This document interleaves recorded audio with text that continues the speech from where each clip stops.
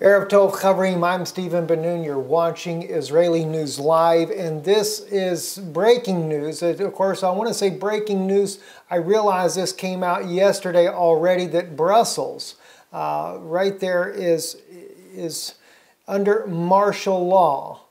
Very serious situation right there. You're seeing in the background here troop vehicles there on the streets of Brussels and Belgium, and it is very serious, to say the least. This issue of martial law, there's a tremendous threat that they're under. At least it's what has been reported by the government. I know that Veterans Today is calling this a false flag. And the reason why we are bringing this particular news to you is one of our own precious friends, Sister Nadine. I won't call her last name, but she lives there in Belgium, and it is a very serious issue for her. She's asked for prayer, so we will be praying for her as well.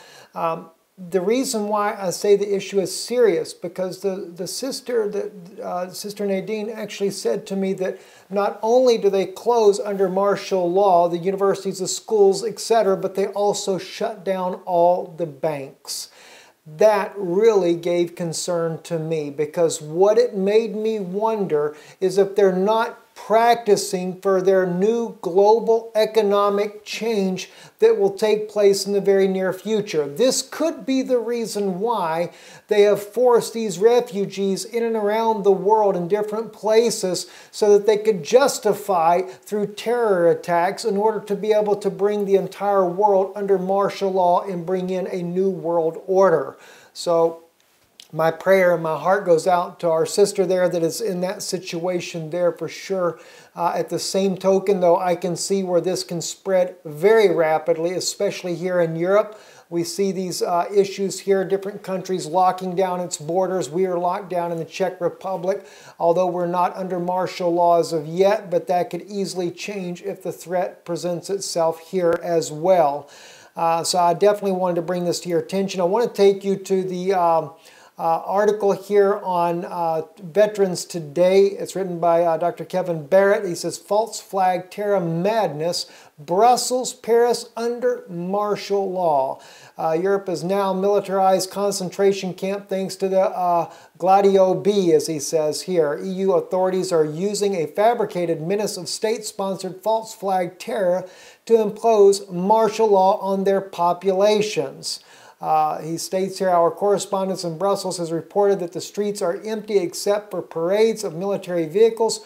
Brussels has become a ghost town. The streets are empty and everything is closed. I am afraid to venture outdoors to buy bread. And like I said, we can concur with this information. I don't live too far from Brussels myself. If I were to drive there, it'd be a day's drive is all. And Sister Nadine lives there. Right there, so she knows it for a fact and is very concerned about the situation going on there. So hopefully this will lift soon, and I believe that it probably will. I think the whole purpose is here, as I said again, and this is only speculation or conjecture on my point here, I believe that they're only preparing for what they will do when they bring the economies down and change everything over, or whatever, maybe just to enact the New World Order in itself. He says, anyway, meanwhile, the French Parliament has voted to extend the nation's state of emergency for 3 months. Let me back up, I'm sorry. The authorities have given no reason for their clampdown other than a vague assertion of terrorist threats. Meanwhile, the French Parliament has voted to extend the nation's state of emergency for 3 months. I did see that as well. The date, the 9/11, with its 3 digits, 911, the emergency call number, was chosen to represent the permanent global state of emergency inaugurated.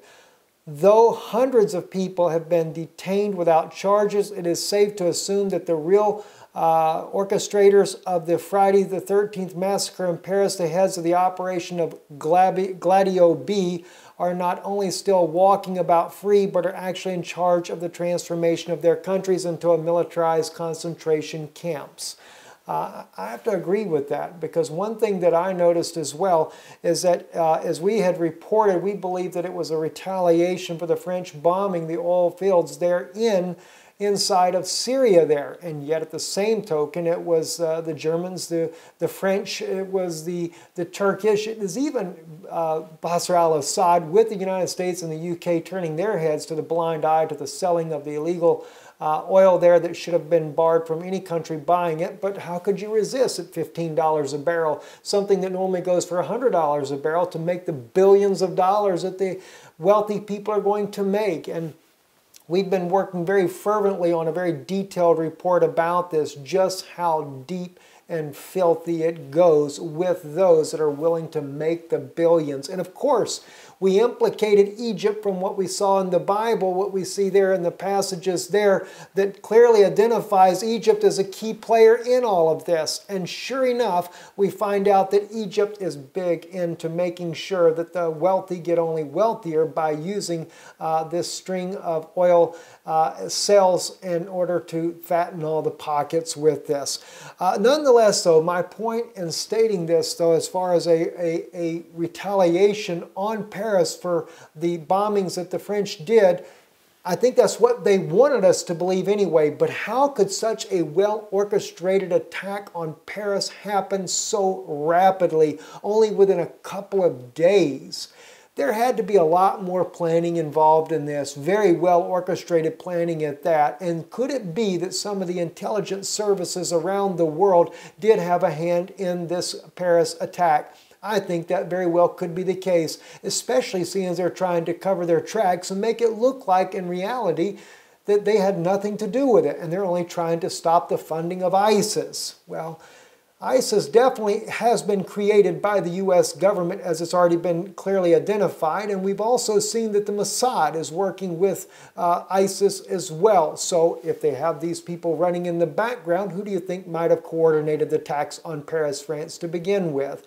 Now Paris is under martial law for the next 3 months, and so is now Belgium.